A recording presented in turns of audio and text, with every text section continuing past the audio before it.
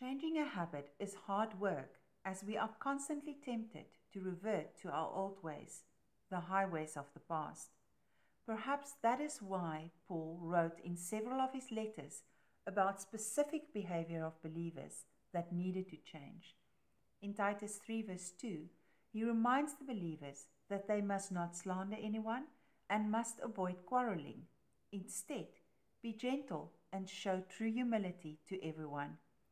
In the verse before, Paul says believers should place themselves under the authority of government officials. He even expands what that means to obey them and support them in every good thing they do. In the earlier verses, he wrote to highlight appropriate behavior for young and old, men and women, slaves and owners. That sounds pretty inclusive, like everyone from one end of the spectrum to the other end. The rationale behind this is that we may set a good example for believers, an example aligned with the Word of God and not with society around us. Here are a couple of questions to reflect on. Press pause for more time to reflect.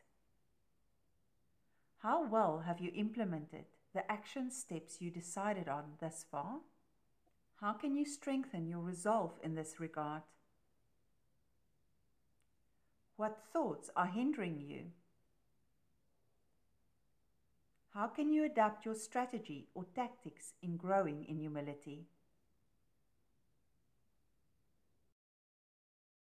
Dear friend, I bless you with Colossians 3 verse 12. As holy people whom God has chosen and loved, be sympathetic, kind, humble, gentle, and patient. Put up with each other and forgive each other if anyone has a complaint. Forgive as the Lord forgave you. Above all, be loving. This ties everything together perfectly. You are a new creation if you have accepted Jesus as your Savior. He has set you free from everything that has tried to entrap you, the fruits of a sinful life as listed in verse 5. Sexual sin, perversion, passion, lust, greed, that's worshipping wealth. I bless you to now also get rid of anger, hot tempers, hatred, cursing, obscene language and similar sins, also lying, verse 8 and 9. This you will achieve by keeping your mind on things above, not on worldly things. May this word take root to do its complete work in your humanity, spirit, soul, and body.